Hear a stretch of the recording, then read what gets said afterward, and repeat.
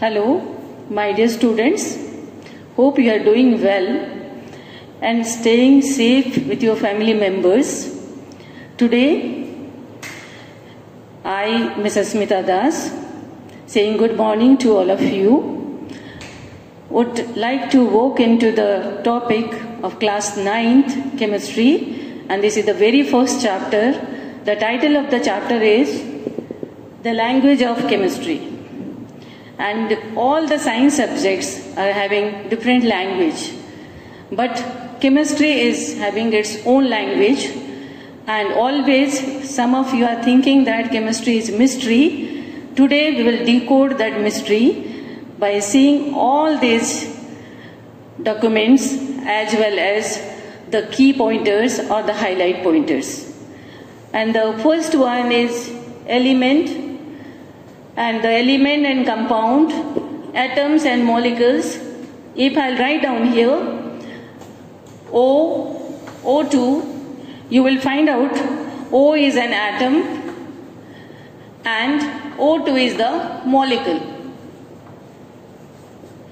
Now you will see the difference that atom is having 1 here, that is, and molecule is having 2. That means molecule of oxygen is consist of 2 atoms.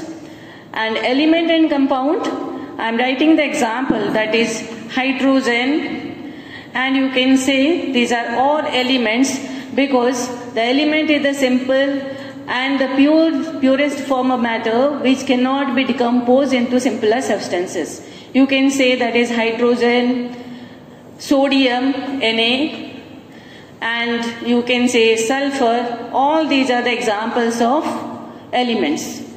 But when you will take the compound, that is CO2, because it is consist of carbon and oxygen, 2 different elements. Now we are going to atomicity, that is the number of atoms present in the atom of that one.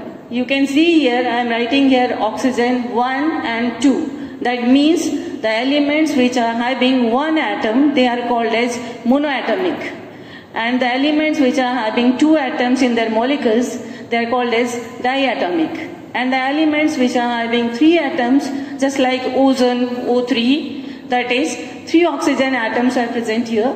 That's why it is called as triatomic. And the element that is phosphorus, P4, that means phosphorus is having 4 atoms in the molecule, hence it is called as tetraatomic. And the last one, that is octaatomic, that is sulfur. So you can write down that is S8. That means sulfur molecule consists of 8 atoms.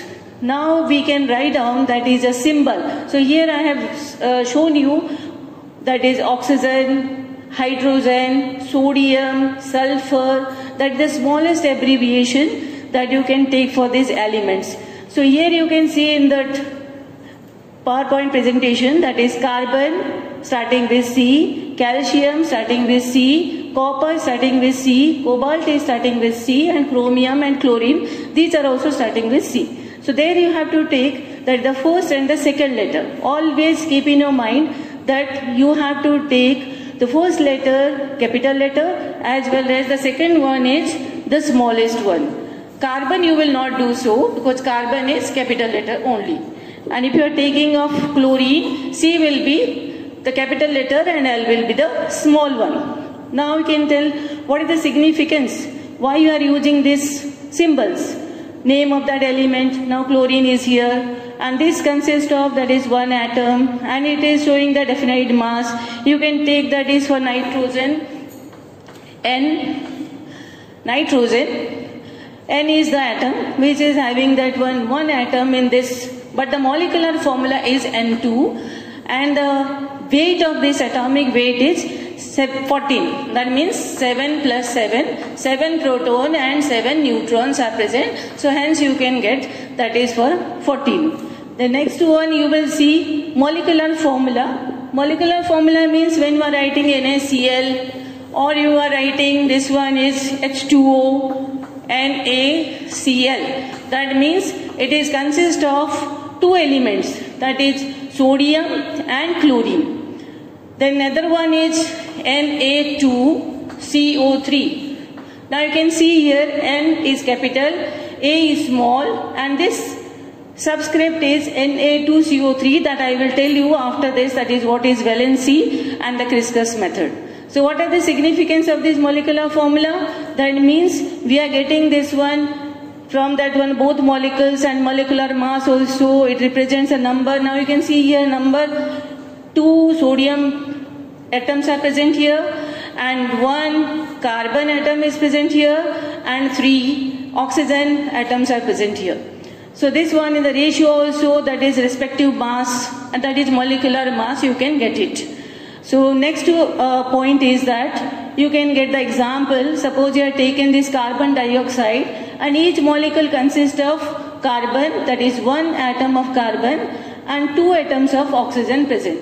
Now I will tell you the molecular mass, how to calculate. That is, suppose you have taken CO2, that means carbon is having 12, and that is 2 oxygen atoms. That is oxygen, already you know, that is your 16, that means 8 proton plus 8, that is neutron.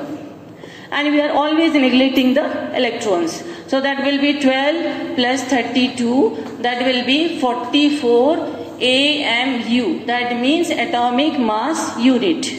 Okay. So next one, that is valency. And you know that valency means, that is how to sharing this one. Why you are writing, that is NaCl. So here no subscript we are keeping. That means Na is the element and Cl is the element. That both of the elements they are having different charges. How can you say that the charges of the atom, that is called as ions. Suppose I am writing here Na plus. That means this Na given 1 electron to get Na plus. That means the last orbit is having 2, 8, 1, and here it is 2, 8. That means it has given 1 electron. When the atom is giving 1 electron, or you can sharing 1 electron, then it is positively charged. And these positively charged ions are called as cations. And the non-chlorine is receiving 1 electron to complete its last octet. Now chlorine atom is having K cell is 2 electron, L cell is 8 electron, and M cell is having 7 electrons. So when it receives 1 electron, then it will be satisfying its octet. So 2, 8, 8 and Cl minus. Cl minus means these type of ions are called as anions. And the next one is your variable valency. That means so many elements, not all, but few of them, they are having 2 valencies. For example, here I have given, that is Fe2 plus, Fe3 plus, that means ferrous us. You will see the last one, that is suffix. If it is us, then it is the lower valency, and if it is ik, that is the higher valency. That means ion is having 2 valency, and these elements are showing variable valency. Like this way, Cuprous Cu1 plus, Cu2 plus. So you Cu1 plus means that is cuprous, OUS, and this one is cupric. Like this way, plumbous and plumbic, and so many things are there. So many elements are there. So next one is radical. Now, when you are writing the chemical formula, you are finding that first part is the metallic part and second part is the non-metallic part. That means when you are writing this one Na2CO3, so this part is coming under radical. Radical means a group of atoms, they are having a simple charges, that may be positive charge or negative charge. Suppose I am writing here NH4 1 plus, or you can say that is plus. That means it is a positive radical, combined charge. And this one carbonate is having 2 negatively charged, means CO3 is having 2 minus charge. Okay, these are called as radicals. Now some of these compounds you can write down, how to write down the criss-cross formula. And when you are writing this CaCO3, how will you write down this COCO3 or Na2CO3 or MgCl2? So here it is given MgCl2, that means magnesium chloride. Mg is having 2 plus, that is the valency, and chlorine or chloride ion, that is 1 minus. And there you will get this one with crisscross method, that means 1 minus here and 2 plus. But after this you will not write down, that is the sign what is given there. So it will be MgCl2. Now there are different types of valency, so we are finding out like this way. But if both of them are having same valency, then what you will do? Ca 2 plus and CO3 2 minus. So there you will get crisscross. After crisscross, 2 minus and 2 plus, that will be cancelled and you will be getting of CaCO3. This is the final version of the formula. Next, that is your chemical equation. Now the formula you already covered. So here I will tell you that how to write the chemical equation. And first of all, what is chemical equation? Because this is the symbolic representation of the chemicals, that is according to the symbols or the formula. Suppose I am writing here H2 plus O2, simple formula, that is H2O. It will produce water. Hydrogen burn in presence of oxygen, it will produce water. But here you will find out this one is hydrogen here 2, the atoms of hydrogen here is 2. Now you can see here LHS and RHS. RHS means that is your reactant side, which is called as left hand side, and the product side. Here it is given the reactants and products. That means whatever it is reacting in that equation or the chemical reaction, that will be coming under the reactant. And what are the products are forming, that is called as the products. But here you can find out the atoms, hydrogen is 2 here and hydrogen is 2 here. And oxygen is 2 here, but oxygen is 1 here. That means this is not a chemical formula which is properly balanced. Now next you will find out, suppose it is given out to balance it, you have to put it 2 here, you will not put that one subscript and you have to put 2 here. Now it is changing into hydrogen is 4 and hydrogen is 4 and oxygen is 2 and oxygen is 2. Now this is called as a balanced chemical equation. Now here also you can see the example is on the screen, it is given 2KNO3. When it is heated, you will find out KNO2 plus O2. Now why this 2 is put here? Because that to be balanced. Now I am showing here how to balance this chemical equation, because already it is balanced chemical equation is given on the screen. You have to put the 2 here and this is the coefficient. You will not disturb these subscripts. Only you have to write down, that is your right, you have to write down 2 as the coefficient only. So here you will find out the reactant and product side, that means LHS and RHS, that is potassium 2 atoms. So here is potassium, that is 2 atoms, and you will find out that is NH2 and here is also NH2 and oxygen is 2 3s are 6 and oxygen is here 2 2s are 4, 4 plus 2, that is 6. Okay, already you understood. And what the information we are getting from this balance equation? Because these equations are giving about the actual result of the chemical change. Okay, what is the chemical change? Because the condition of this one is not known, but what the new compounds are forming, that is giving about the reactants and products. So here you have taken the reactant, that is potassium nitrate. When it is heated, potassium nitrite, this is ATE and this one is ITE. So you can understand that one is potassium nitrate, that is converted into nitrite. Okay. Then some of the limitations, that means drawbacks are there also.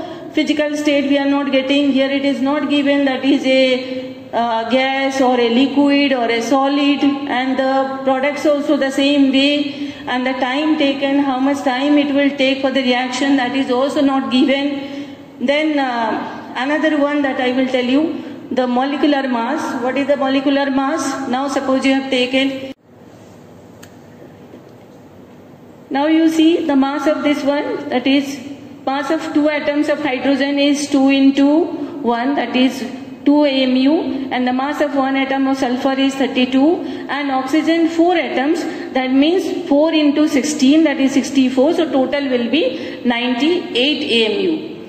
And the next one, that is the percentage calculation, that how to calculate the percentage. Suppose you are writing water H2O, you can get the percentage of hydrogen because these two elements are there, and how to calculate this one. Total it will be 18. To find out here 1 into 2, that means hydrogen is having 2 mole atoms, so 1 into 2 plus 16, that is 18 total. Total upon, that means you can 18 AMU. And if you are calculating for hydrogen, that is 2 upon 18 into 100. That will be 11.11, that is gram or percentage, you can say, that will be the percentage.